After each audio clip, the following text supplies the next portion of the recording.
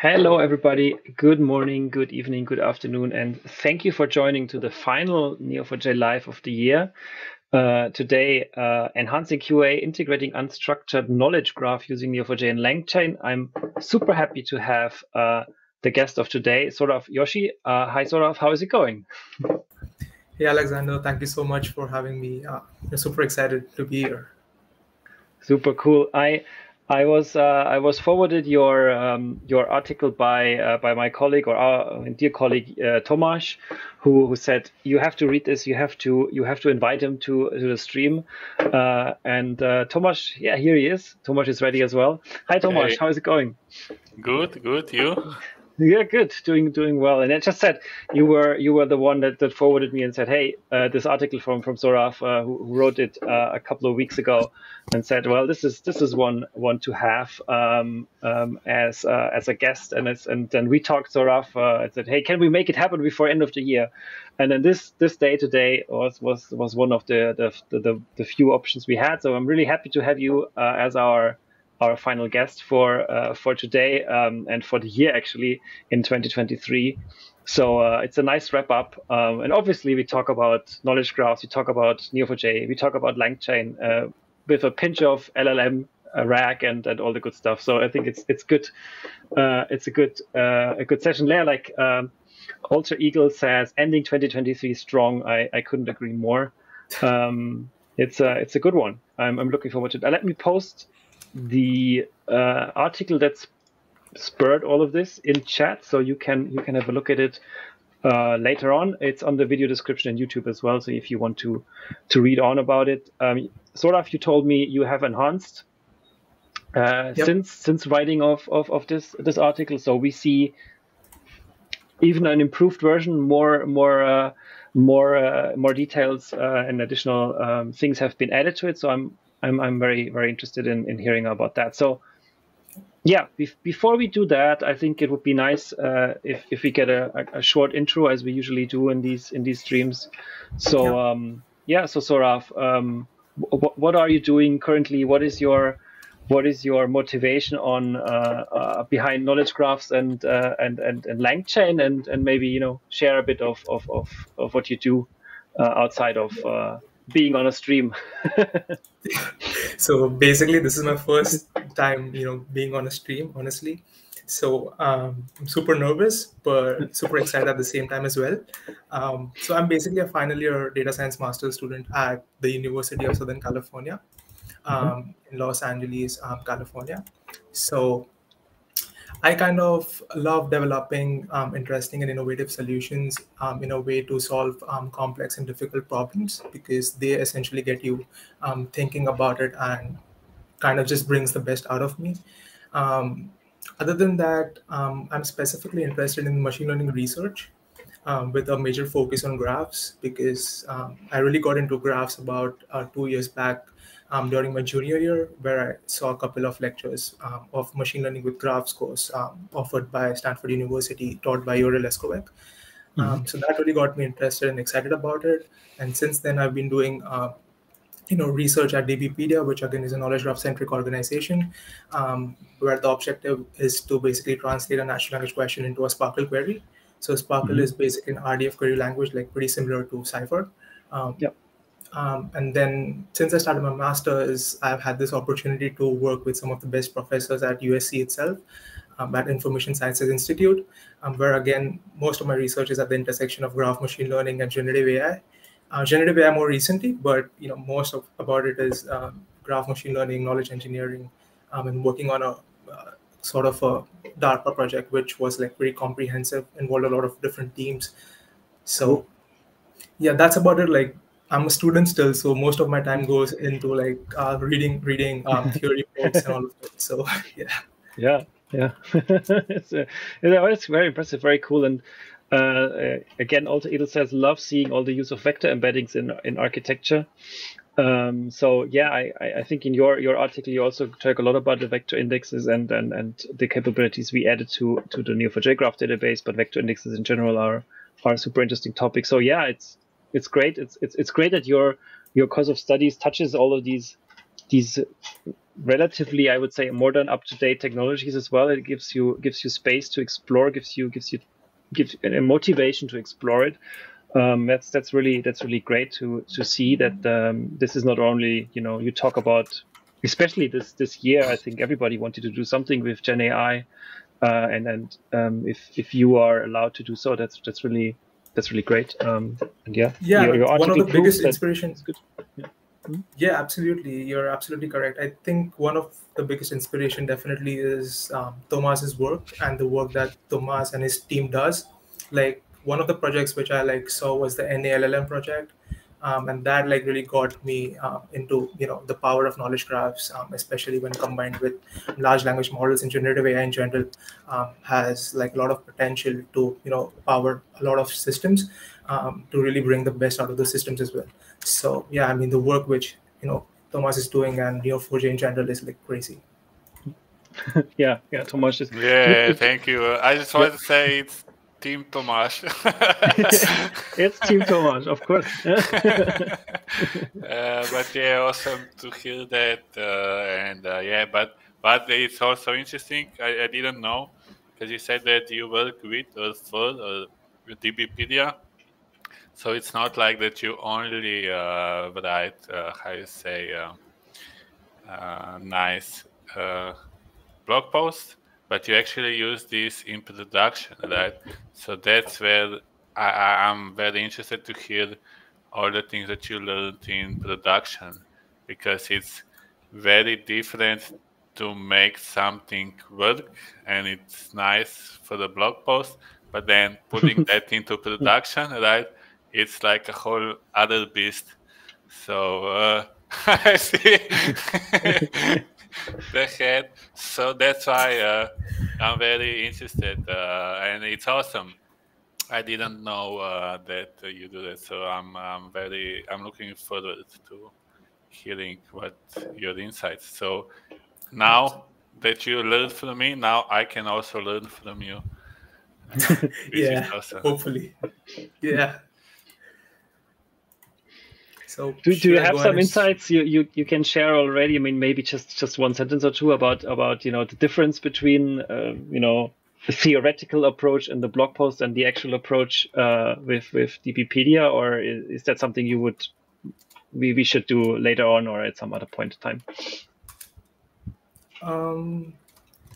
I just think one of the major insight is that I've been using AWS SageMaker to basically power these racks. And so one of the things which I found really insightful is that I haven't had the opportunity to work on very large data sets. So most of my work really goes on working with toy data sets. So most of the insights that I get might be good enough, but I'm not really sure whether the systems would really work in production setting. So that is something which I really need to try out. Working with larger data sets, working with teams who have been working on this for a long time, or an existing system essentially. So that is something I kind of found when I was working with some of these projects. Yeah, awesome. Cool. Thank you very much. Yeah. Okay.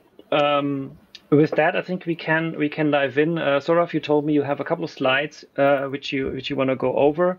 So we start with that, and then we go hands on a little bit. As ever, if you have questions during the live episode, just use chat. Type it in there.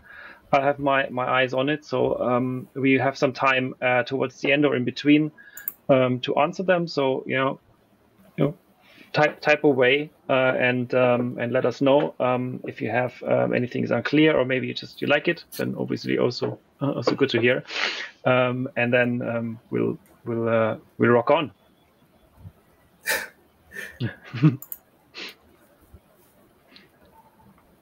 All right, I'll just share my screen. Yes, please do. Yeah.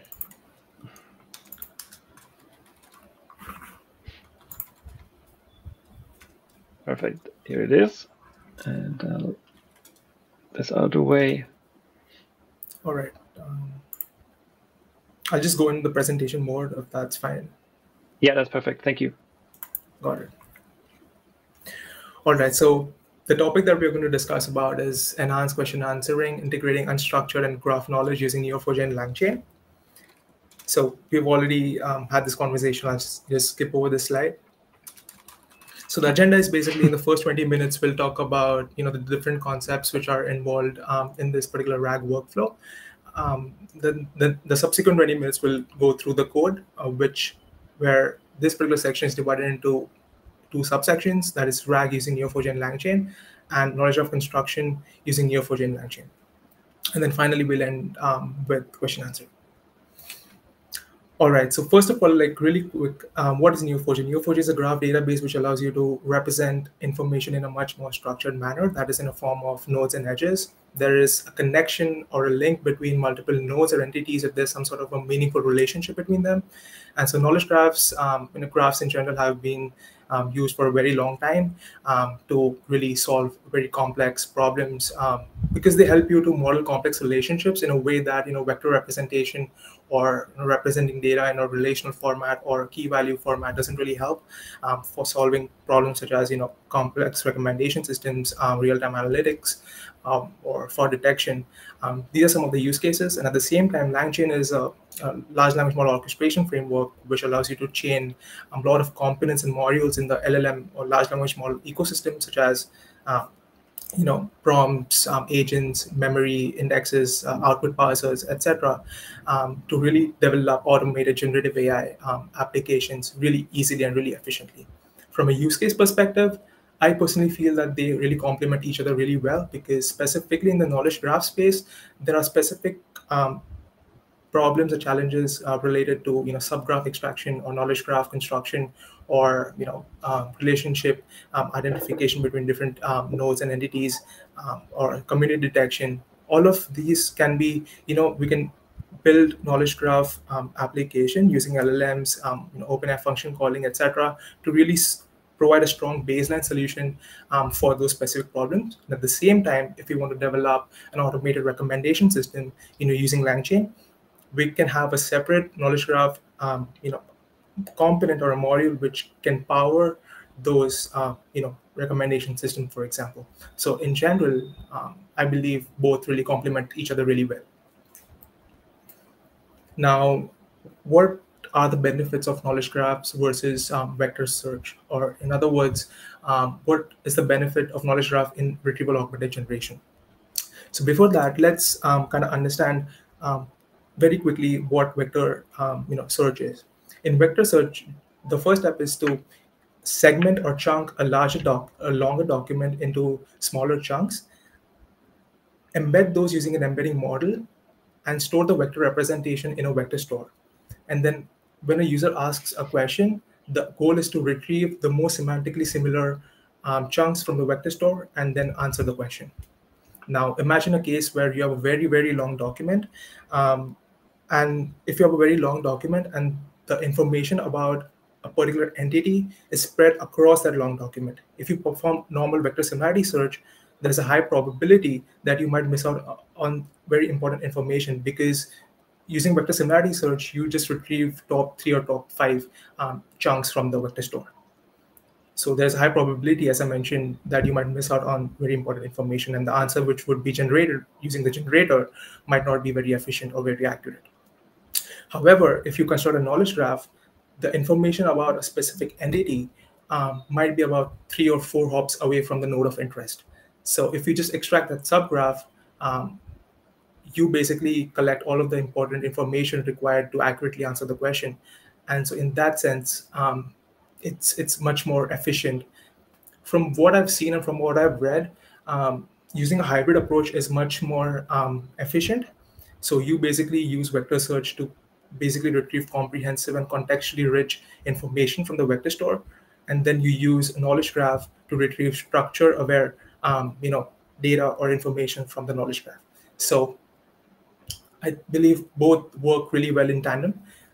However, there might be use cases where I haven't experienced it, but I'm pretty sure that there might be use cases where only vector search might work well, or only knowledge graph search might work well. But according to my experience, both really work well in tandem. So this is the RAG workflow which I developed a few months back. Over here, first of all, RAG is an acronym for retrieval-augmented generation, where the idea is to retrieve relevant information from a database given a user question, and then use that retrieved information as context to efficiently and accurately answer the question.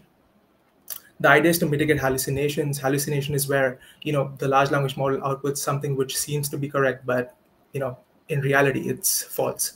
So the idea is to really mitigate hallucinations, provide more updated answers. Hence, RAG is much more useful compared to fine tuning a model every time when there's an update in the knowledge store.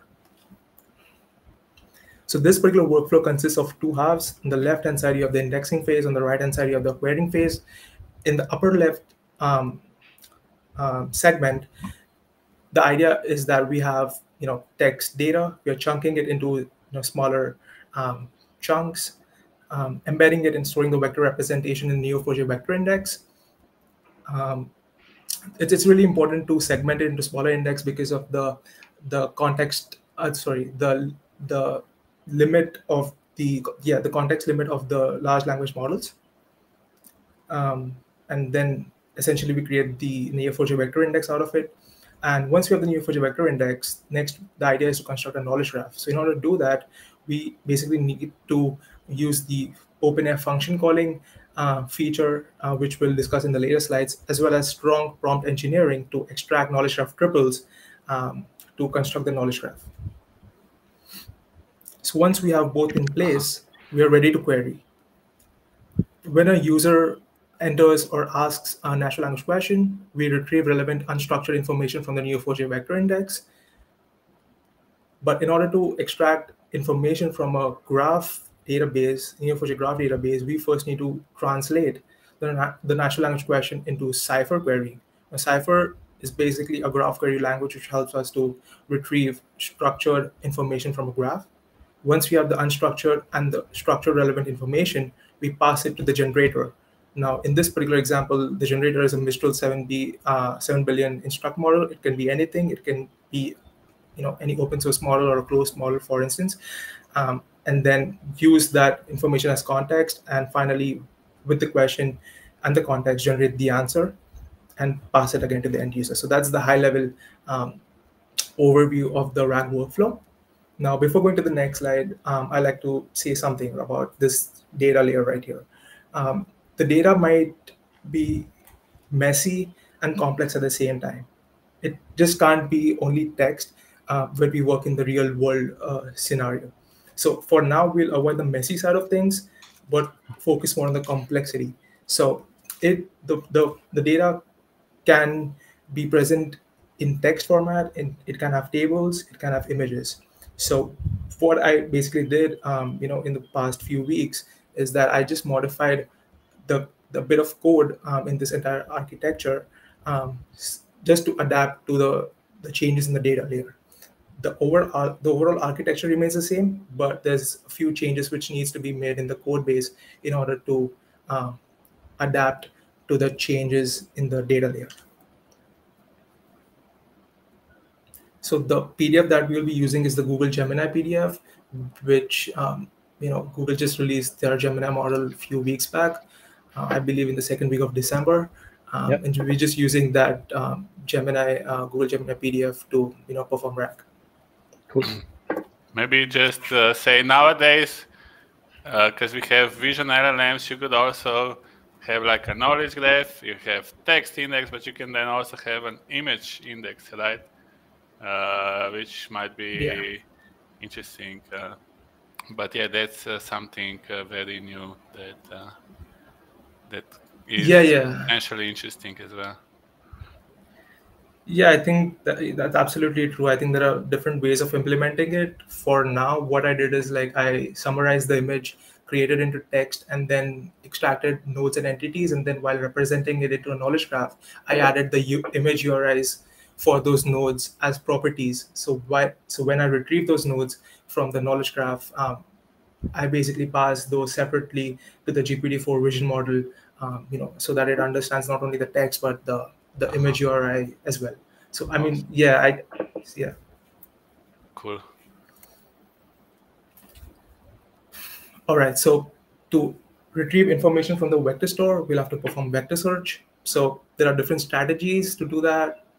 One such strategy is parent-child retrieval strategy, where the idea is to summarize text, tables, images, and index them in a Neo4j vector index to represent specific concepts and store the actual documents, that is the actual long text, the tables, and the actual images in memory to represent context retention.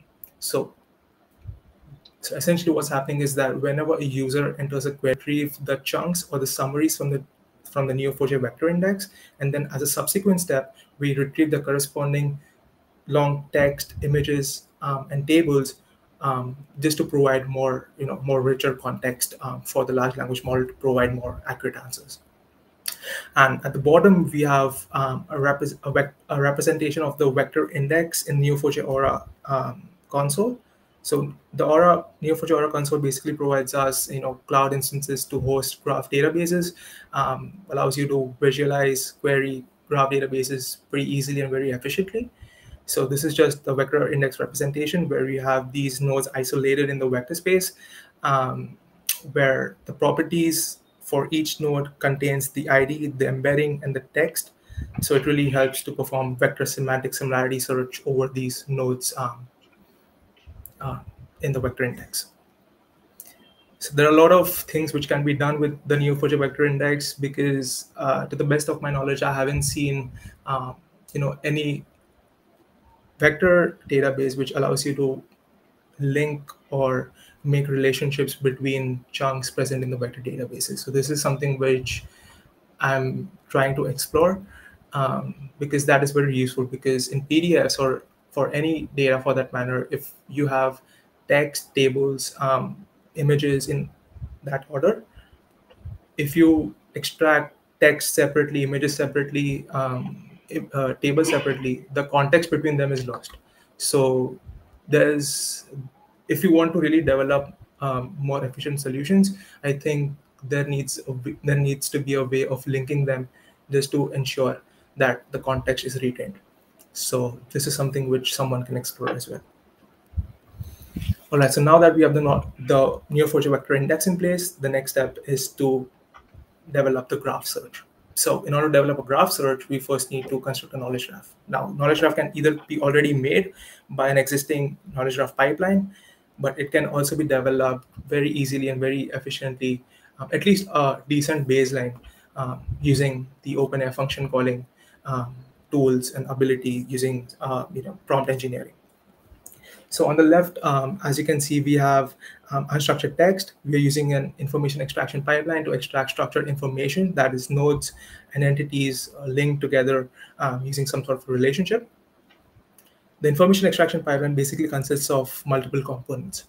It involves co-reference resolution, entity disambiguation, named entity recognition, relationship extraction, and then, of course, the knowledge graph.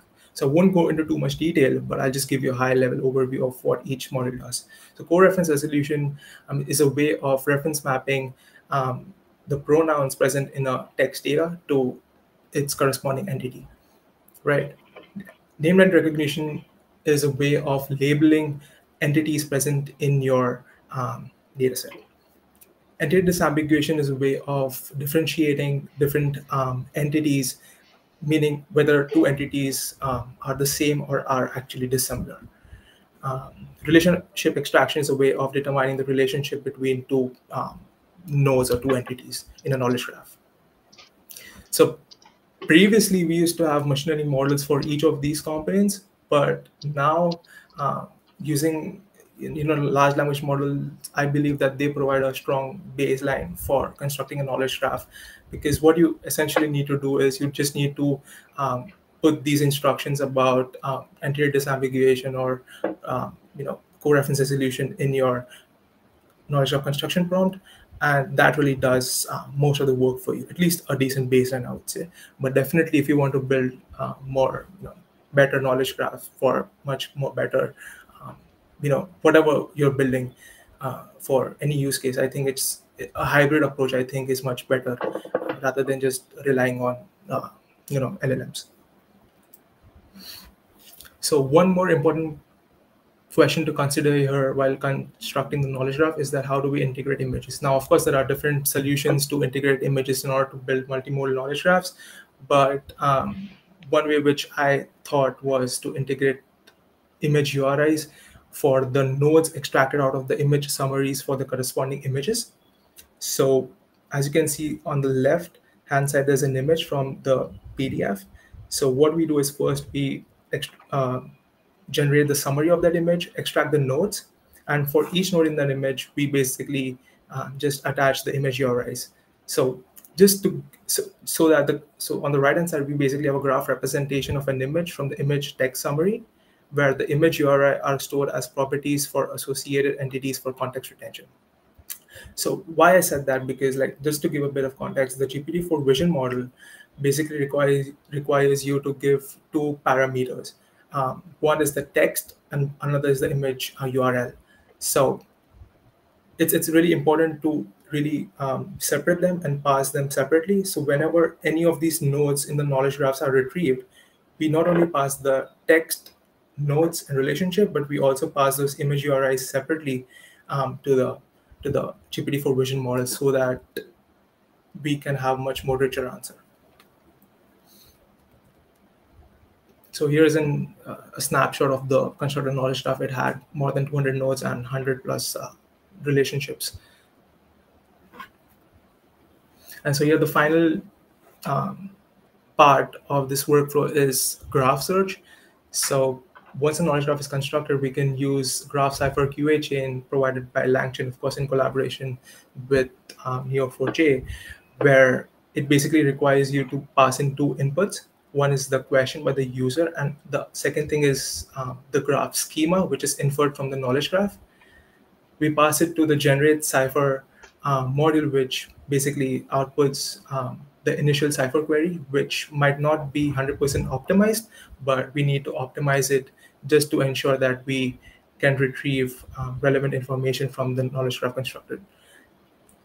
In the extract cipher step, we basically remove the backticks from the code block in the previous step, and then finally pass that cipher query to cipher query corrector module, which basically identifies if there are any incorrect direction of relationship between nodes and entities.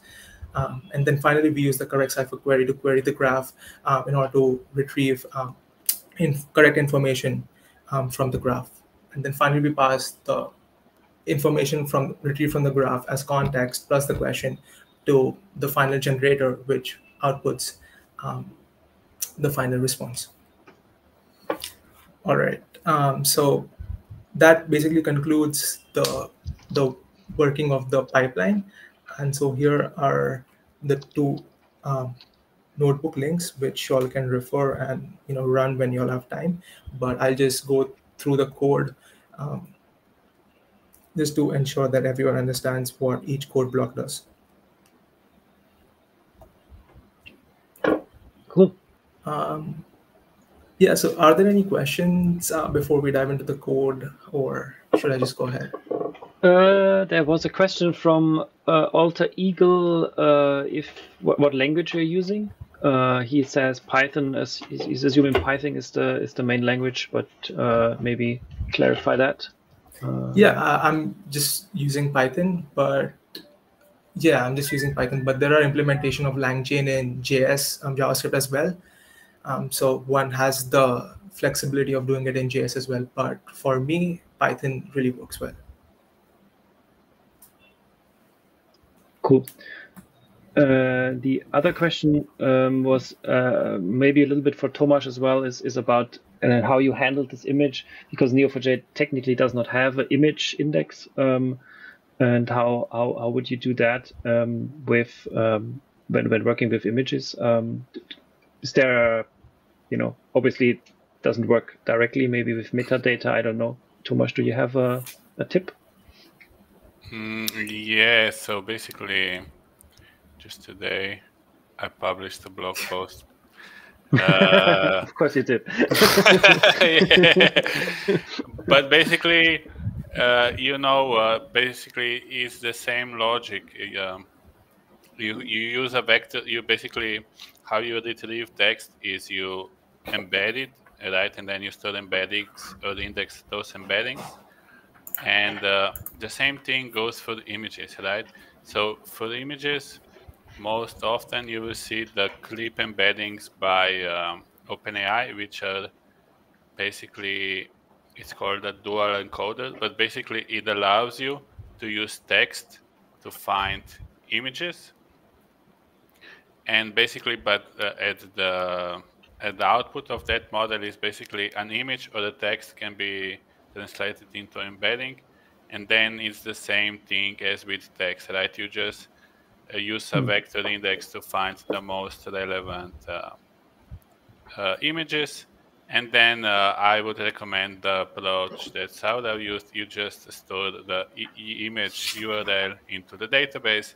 And then from the vector index, you just retrieve the image URL. And then you do with the image whatever you want. Yeah, that makes sense. Cool. Yeah.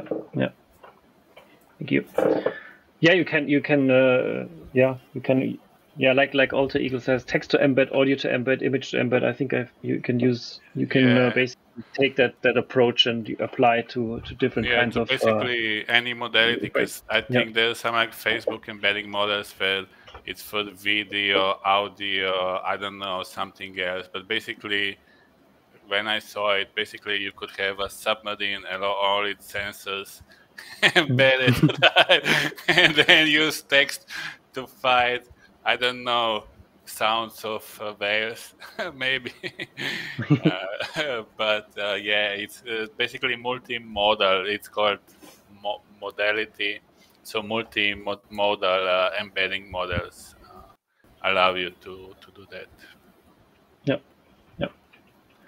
Exactly. Yeah, I think I read that blog today. It was super interesting.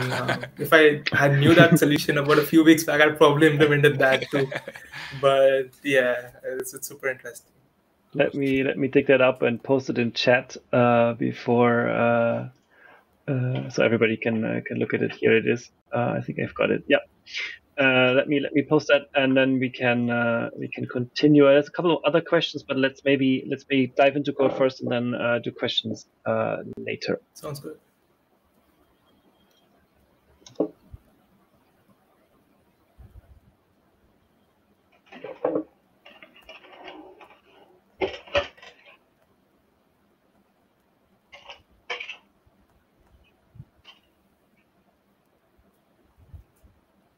All right. Back to you, Saurav. Oh, thanks. All right. So in this particular notebook, we are going to look at how to perform retrieval-augmented generation and essentially everything that we discussed in the presentation. This is the main notebook. So the first important step is to import the important and necessary libraries to run the entire project. Load the environment variables securely from the .env file, which needs to be in the root of your project. And then finally, to partition text, tables, and images separately, we'll be using the unstructured library to segment it. You basically need to pass a few parameters. That is, extract images in PDF equals true, info table structure equals true, and then some of the chunking strategy parameters to chunk that long text data from those PDF into smaller chunks. And finally, the last parameter that you can see is the image output directory path, where you basically need to specify some paths so that the extracted images will be stored there. Can I just ask you, is the unstructured IO free? Can you use it for free? Yeah, I think it's an open source. Yeah, it's a project. Because I know they are very famous for their PDF extractions, right? So that's quite cool when you're doing, because it's very useful. Because like typically you only, like the typical PDF to vector, you only look at text, right? But if you ignore images, that basically ignores a lot of information, right? And if unstructured IO can help you nicely extract both modalities, that's super valuable. And if they do it for free, that's even more awesome. Yeah, I mean, I'm pretty sure that they might have a priced version as well. But at least for a start, for open source developers, I think having a free version definitely helps. Yeah. Yeah. Do you mind, Saurav, do you mind zooming in a little bit so it's a bit Sure. bigger on the screen? Thank you. I hope this is good. Yes, perfect. Thank you. That's better. Cool. Got it. Thank you. Yeah. So now, having partitioned the text, tables, and images, in this particular code block, we are basically collecting all of those elements in a list. That is a list of text elements, a list of table elements, and we'll look at images in a minute. Over here, we're basically constructing the Neo4j vector index. We're using the parent-child indexing and retrieval strategy. As I mentioned before, we are indexing the summaries of text, tables, and images, storing it into the vector index, and having the actual, long text, images, and the table in memory. So in order to get the summary of the image, we need to use a GPT-4 vision model.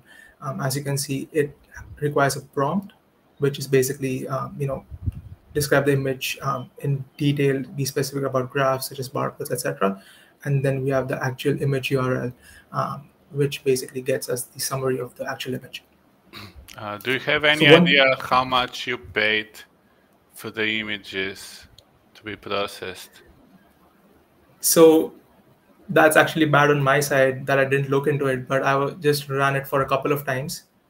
So I didn't really run it on a very large data set, such for me to look at the pricing thing. But for instance, if I was working on a very large data set, which involved a lot of calls to OpenAI, then definitely I would look at it. Okay. I just made a couple of runs, like about 5 to 10. So I'm pretty sure it's like within $1, I believe. Okay, so relatively cheap. Yeah, because I didn't run enough. Otherwise, technically, it's expensive. Right? Yeah, I mean, I don't know, because I tested it a little bit. But yeah, it's not so cheap. Like I did 300 images, and it was like $10 or something like that. So it's not the cheapest thing, but it really depends on the resolution that you use. But yeah. Yeah. Did you experiment with other open source models such as like Lava? Yeah, I did. Lava isn't good, but there's one model that I won't remember the name. But there is one open source model I found on Hugging Face that did well, at least for the describing, right? Because the same, yeah, you're doing the same thing. Describe the image in detail. I just said be specific and concise because I don't want long paragraphs. I just want short paragraphs. But I found one open source model that works okay. So there is a potential for open source models and to lower the costs and all of that. Yeah, I think next year we'll see a lot of these open source models coming into power. So I'm just wondering what will OpenAI specifically do to make it more efficient, because of course you have certain tasks where you can make things more efficient, but most of the general tasks, such as normal question answering, retrieval-augmented generation tasks, are already, I think, really working really well with GPT-4. So one thing that they can really do is like lower down the pricing in a way that more audience can use them instead of focusing more on open source models. But I still believe that open source models are definitely the way moving forward for sure.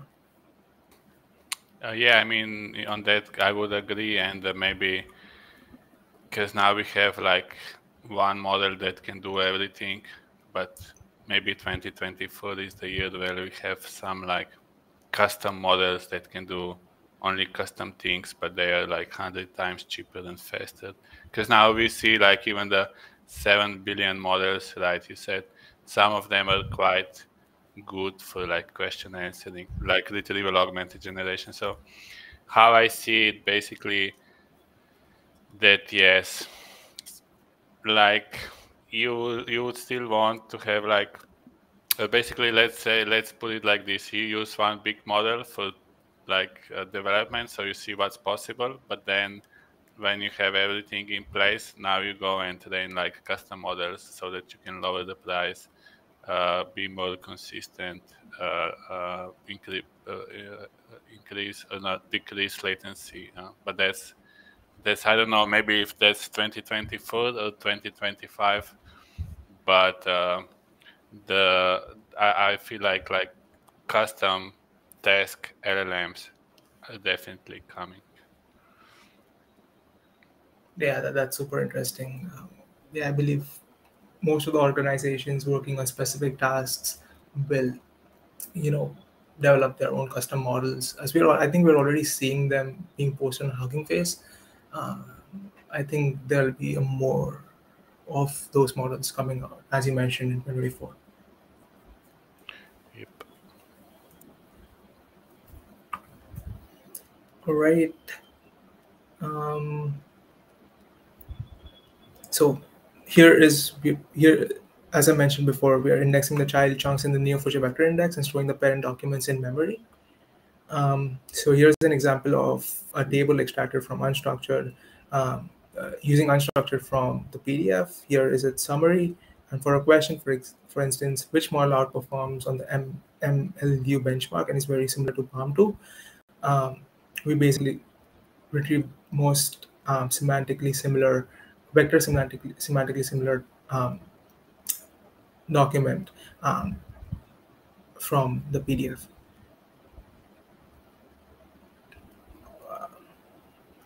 And so one last step is to basically create a final chain, which basically, given a question, retrieves the relevant information from the vector store, splits that into text and image, because as you know that in this particular case, the retrieved information can either contain long text, it can either contain table, or it can also contain image. But we need to split them and then pass it to the GPT-4 vision prompt function, which basically creates a final prompt, pass it to the GPT-4 vision model, and finally get the response. So for this particular question, which model outperforms in the MLU benchmark and is very similar to PALM2, we basically get the correct answer, which is Gemini Ultra outperforms, and so on and so on. And so for other example, which models apply safety filtering and quality filters, over here again, we get the correct answer stating that all the Gemini models apply this filter. Now, before going into the graph cipher QA chain, we'll just quickly look at the constructing knowledge graph notebook from tables, text, and images using OpenAI functions. I've already described of how we are doing it, but we'll just quickly look at the code. So again, the first step is importing important necessary libraries, loading the environment variables securely. Now, OpenAI function call allows you to extract information in a much more structured and reliable way, in a sense that you don't need to worry about the output which is generated. It's always going to be structured in a manner that you can pass it to the subsequent functions without worrying about the format or the structural representation of the output from the large language model. So function calling is truly special. But what's more important about function calling is that it uses something called as pydantic class, right? So pydantic class basically is a library where they basically allow you to create some sort of data model, some sort of a way how you want your final output to look like. It basically handles all of the data validation, error handling, type checking, etc., and really enforces or ensures that the final output is in a structured manner. So over here, as our goal is to construct a knowledge graph, we basically have this pydantic class where you have nodes and relationship, which are of type list of nodes and list of relationship, which in itself is a class which contains properties which is of type optional list property, which basically contains key value pair.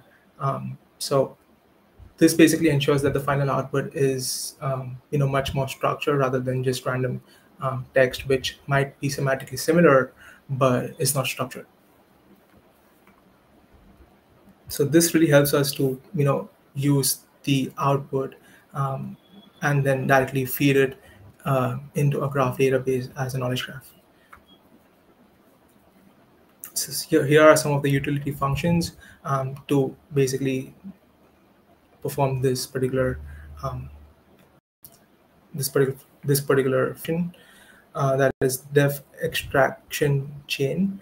Over here, the most important part is this particular system prompt, which basically tells the large language model to construct a knowledge graph with these particular instructions. That is your top-tier algorithm designed for extracting information in structured formats to build a knowledge graph. You should have consistency in labeling nodes. Here are some of the instructions that I specifically added for handling tables and handling image URIs, that each node extracted out of the image summary needs to have an image URI, etc. And these are some of the other instructions as well. This one is like really useful, and I think this one is like really important, the strict compliance one, which basically tells the model to adhere to rules strictly. Non-compliant result in termination. So these are some of the things which are really interesting, and you only get to know once you experiment with it. So once we have the connection to the Neo4j graph database and the knowledge graph construction instruction prompt ready, we can basically put everything together in information extraction function in a single function where we are basically extracting the graph data using OpenAI functions, constructing a graph document, and finally storing the information in a graph database. So we just now need to partition the database again, same that we did for the vector index. Now we're doing it for constructing the graph.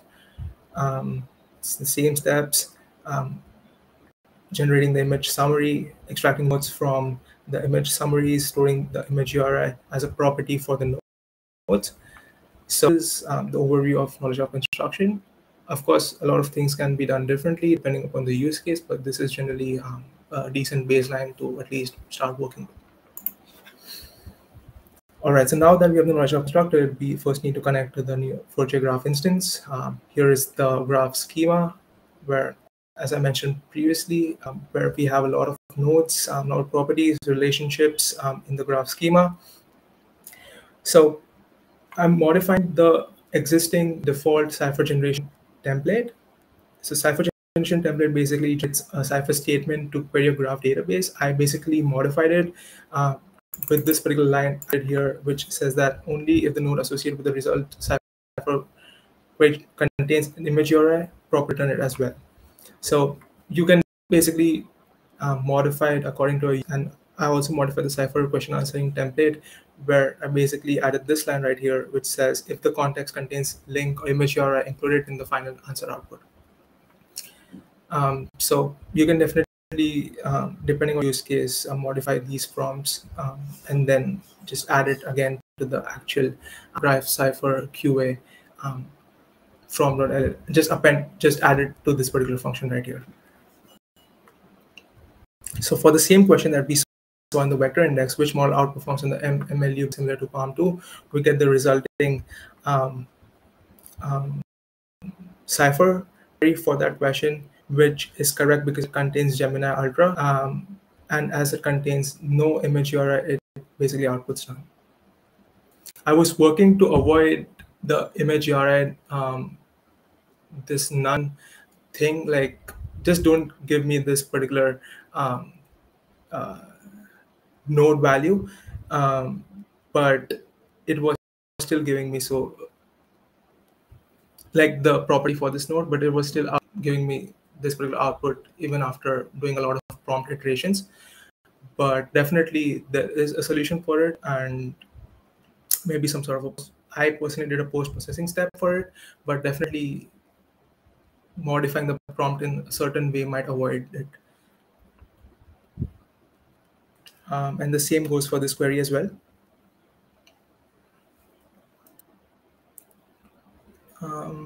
And then finally, very similar to the vector index, we pass the generated response back to the GPT-4 vision model, which basically takes into account the text as well as the image URIs to output a much more contextually richer answer. Now, as a final step, we basically take into account the information that we retrieve from the vector index plus the graph database and pass it to the generator model, which in our case is the Mistral 7 billion instruct model. What we do is basically take the relevant data from the vector index, relevant information from the graph database, and the user question, and then prompt it to this Mistral 7 billion instruct model to get the final answer. So I basically use this model from Hugging Face and deploy over AWS SageMaker to basically deploy the model and pass this particular prompt which says you're a helpful question answering agent, use the below context to answer the question, where the context one is the vector retrieved information, the context two is the retrieved information.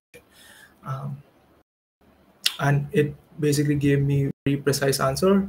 And yeah, depending on the use case, you can modify the prompt and get answers accordingly. And yeah, that's it. Like, that's the overall workflow and the code walkthrough. I'm happy to take any questions if there are any, and have a conversation with you all as well. Cool. Thank you very much, Saurav. That was great. I give the first question to Tomasz, if you have any any comments.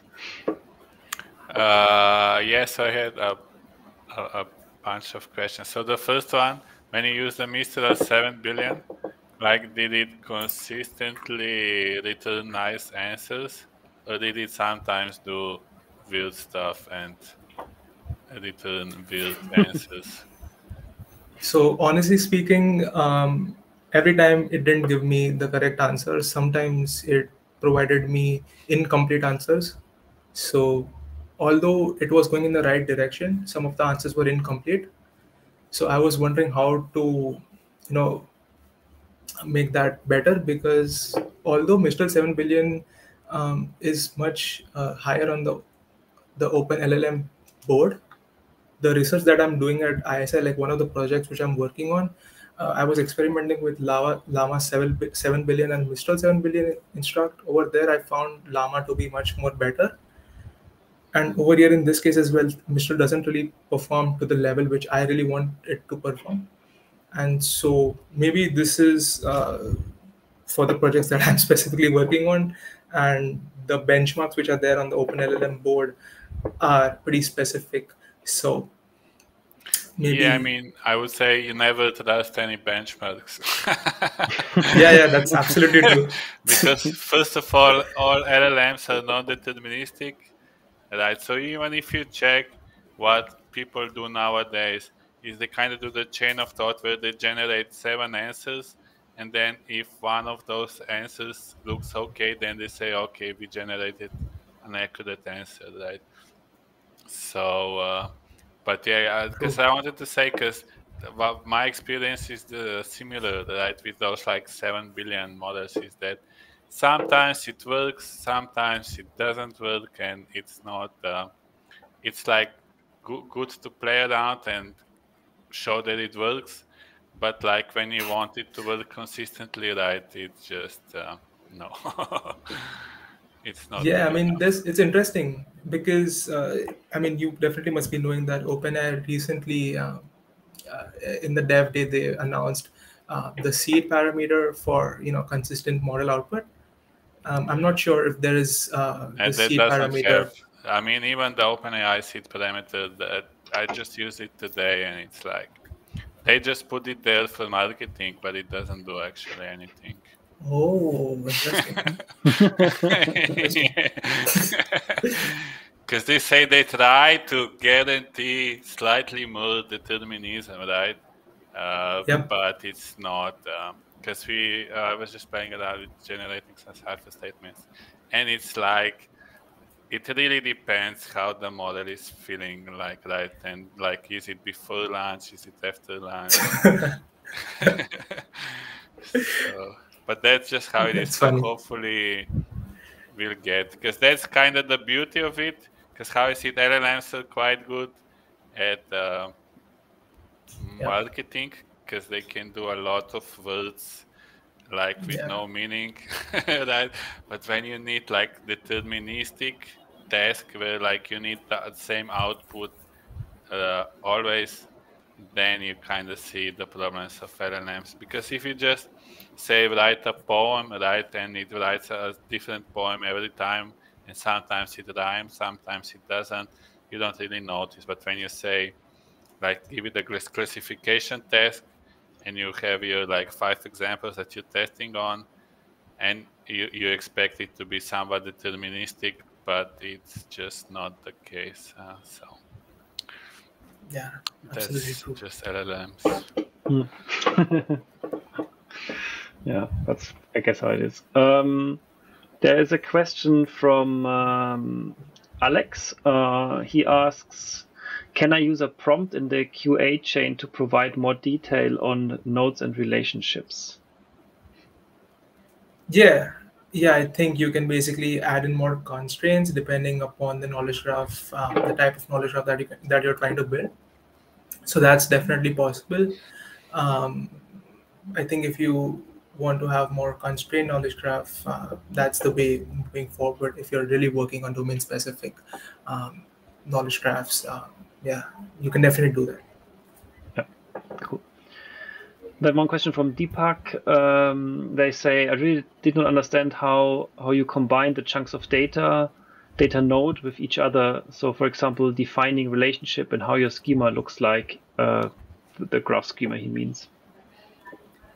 So 1 second, if I understand the question.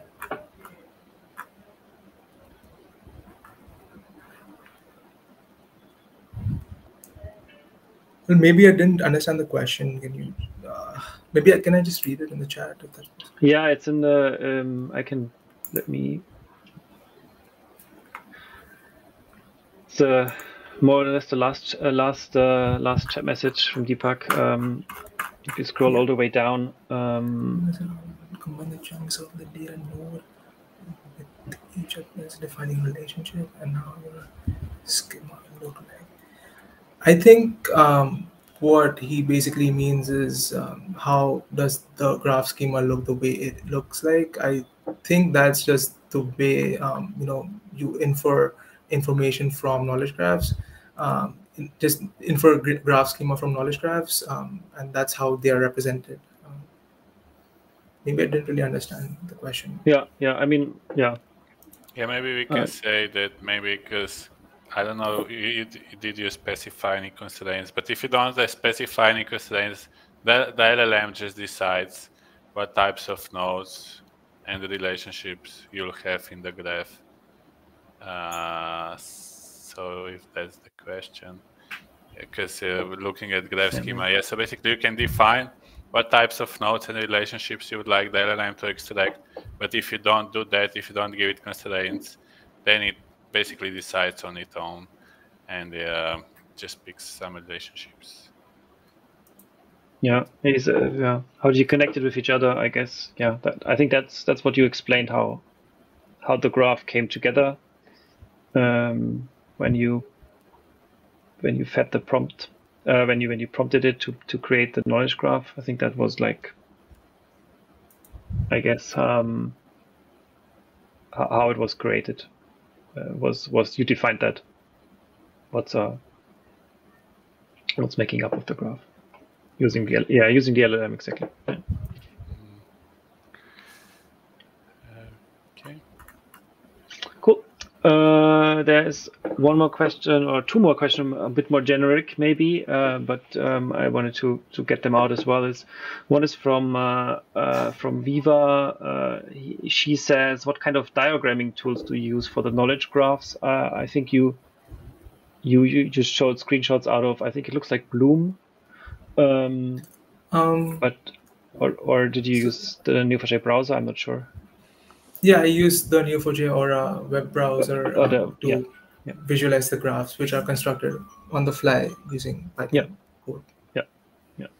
So that's good. I mean, you can use various things. I mean, if you are working alongside or inside a Python notebook environment, and Wireworks, for example, has a plugin to render graphs within Python notebook. So that could be an option. You can use Bloom, of course, comes with Aura. You can use various other tools to render the knowledge graph. So I think there's a couple of things out there if you look for it. So some options there. And the other question of social media asks, I'm working with PubMed documents and trying to disambiguate authors. Can you recommend solutions or papers that can suggest best ways to handle name disambiguation using graphs? Tomasz, I think you've probably written an article about this.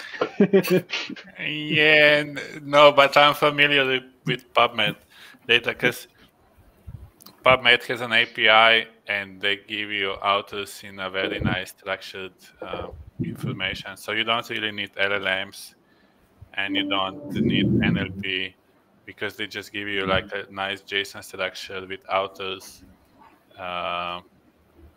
So you can use that. But then if you have text that references those authors, then maybe you can give, like the simplest option is you just give like to an LLM like the value in the text, right? So the name in the text, and then you give it possible options out of which it can choose, and you can use some like text distance functions to find like top 5 candidates, and then you just say to ask LLM, please pick the most relevant one based on the options that you have, and you can do that for like entity disaggregation where you don't have structured information. But PubMed specifically just use their API, and you don't need to do entity disambiguation because they do it for you. Okay. Yeah. There is one more add-on question from Alex. Multiple millions of nodes in relationship. You think QA chain can handle that many data? Yeah, so I think if you perform parallel processing, like if you make parallel LLM calls, I think it would really help you save up on a lot of time. But the cost would definitely remain the same. So because ultimately the number of calls that you're making is the same, but just you're parallelizing the process just to make it a bit more time efficient. Yeah, so that's for the importing, but for the actual reading, like querying the graph, it doesn't really matter how many nodes are in the graph because Neo4j can handle multiple millions of nodes very easily. And I know people who have used the QA chain. I was given a number like 15 million nodes and 200 million relationships. So it doesn't really matter how many nodes you have in the graph. For the QA chain, what's a bit more important is how complex is your graph schema, right? Because it's more about generating correct cipher statements than how many nodes you have in the graph. So yeah, you can easily handle multiple millions of nodes. Not a big deal. Just make sure you don't return multiple million of nodes to the front end, right? Yeah, that's a good point. That's a good point. You can look in millions of nodes, but just don't. If your query returns millions, then it's not going to be fast.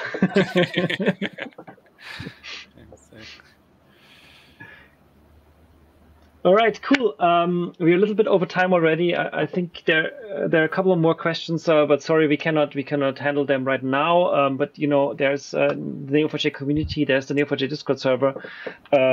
Take them there. I think the community is very helpful, very engaging, and especially around the GenAI data science, LLM topics. Lots of people that are there. Tomasz is there as well. Answering. Oftentimes, I see him answering questions. So you will find friendly people if you have more comments, more questions. And yeah, I think with that we are at the end today. Thank you very much, Saurav.